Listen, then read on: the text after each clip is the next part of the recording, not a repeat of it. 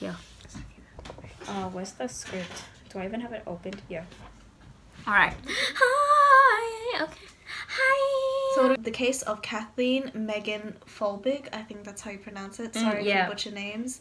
Sauce mate. Kathleen Megan Folbigg. She was born Folbigg, so Kathleen. She was originally I'm sorry, I'm so bad. Sarah and Lauren Folbigg. Right? So forbidden. Sounds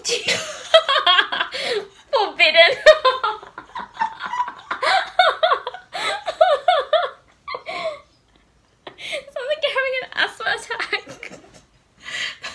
Folbigg. Okay. So to show that Folbigg was a caring mother. My brother's home. I'm coming, you cow! I'm sorry. Yeah. Laura, in Kathleen's word, had definite feminine features. They are chalk and cheese. So. Okay. Wait. Can you tell me when you're gonna look into the light? I told you it works. That's just some big brain. Oh shit. Oh, bless you, bless me. Alright, trial. So the I just think there was like 27 years after, and then 17. Oh, so it's lol, sauce. It's interesting. Was supernaturals or like supernatural powers. One second, let me scan them away. I think they're gone.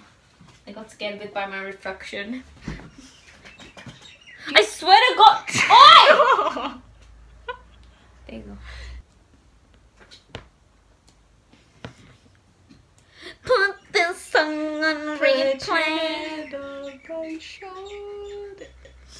Didn't you fall down like 5 flights of stairs? Not 5 flights, just 5 stairs. I couldn't walk. Sorry. I think.